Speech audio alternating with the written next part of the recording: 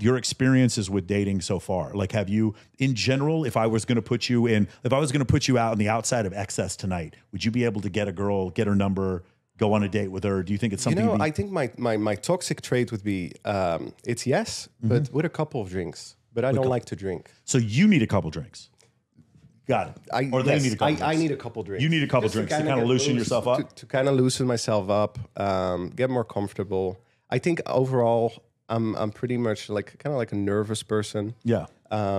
So I get nervous quickly, but I think the alcohol kind of helps with that. Okay, so I've definitely seen that before. Yeah.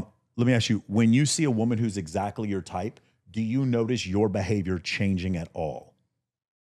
No. Your voice doesn't change at all? No. You don't talk about different things? No. You see some guys have like a pickup persona. You don't have any of that? No, I don't. Okay, I'm always myself. Okay, but you do say you get nervous sometimes. Yeah. Okay. Yeah. That's just literally who I am. Like, just got it. Okay. Kind of person. Beautiful. Yeah. Beautiful, man. This is all really great. We should throw you straight into a first date then, so we don't get stuck on the nervousness, right?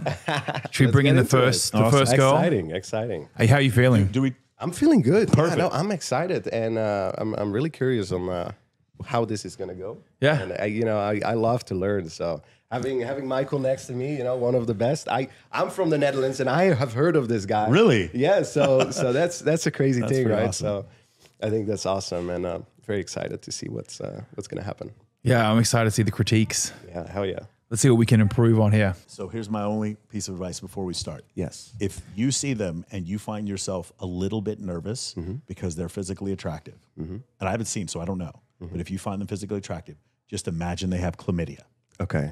That's it. That's a very good.